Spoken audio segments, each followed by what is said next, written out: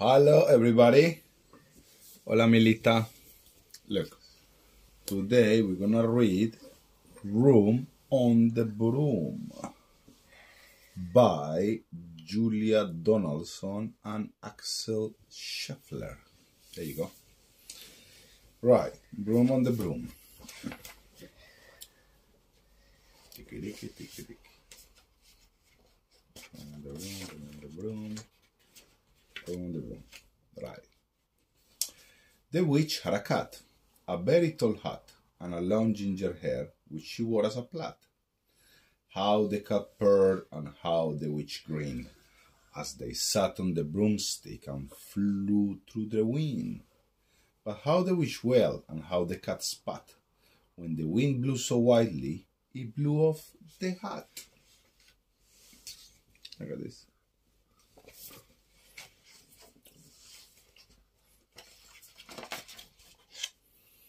Down, cried the witch, and they flew to the ground. They searched for the hat, but no hat could be found.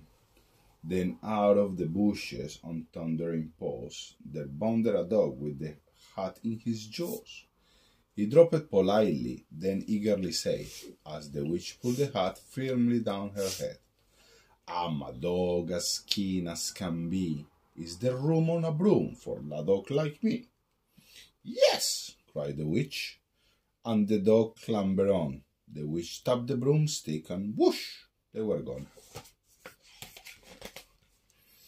Over the fields and the forest they flew. The dog wagged his tail, and the stormy wind blew. The witch laughed aloud and held on to her hat, but away blew the bow from her long ginger plait. Oh.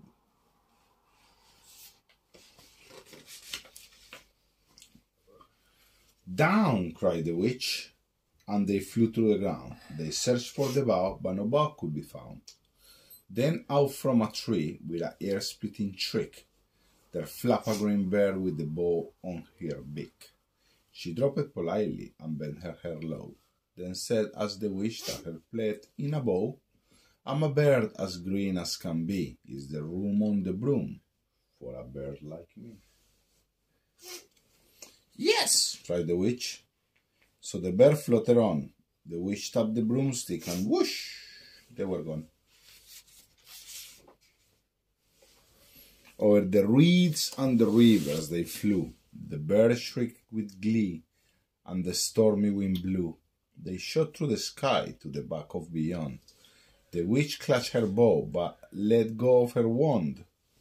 "Down!" cried the witch, and they flew to the ground. They searched for the wand, but no wand could be found.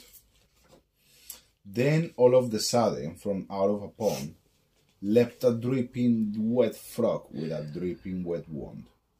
He dropped it politely, then said with a croak, as the witch dried the wand on a fold on her cloak, "I'm a frog as clean as can be. Is there room on the broom for a frog like me?" "Yes," said the witch. So the frog bounded on. The witch tapped the broomstick, and whoosh, they were gone. Over the moors and the mountains they flew. The frog jumped for joy, and the broom snapped in two. Down fell the cat and the dog and the frog. Down went tumbling into a bog. The witch half broomstick flew into a cloud, and the witch heard a roar that was scary and loud. "I am a dragon as mean as can be, and I'm planning to have witch and chips for my tea. Ha ha ha." "No!"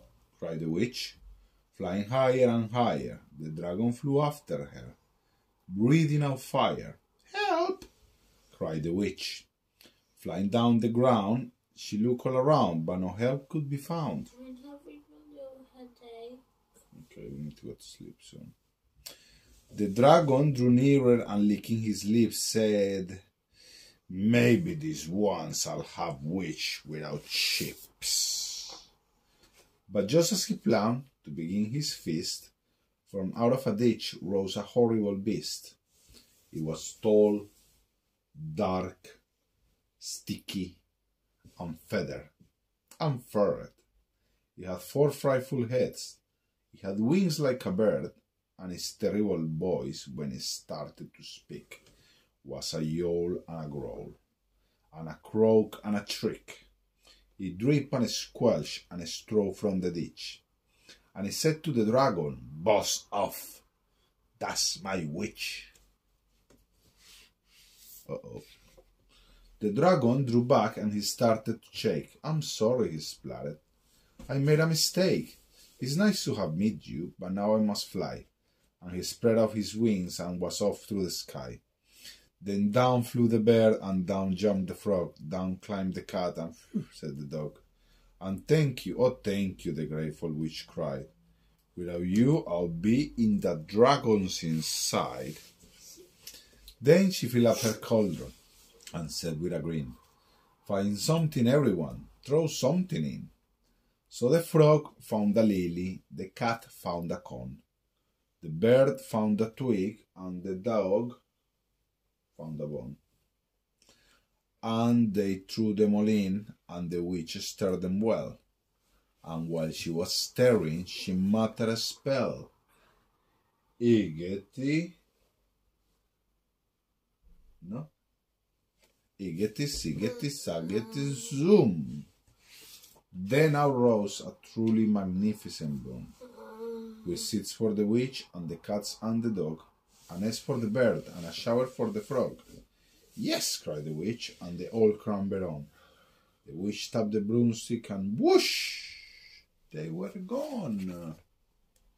They're all in the broom now, Mila. Ooh, they're flying to the sky. The end. Okay, good night.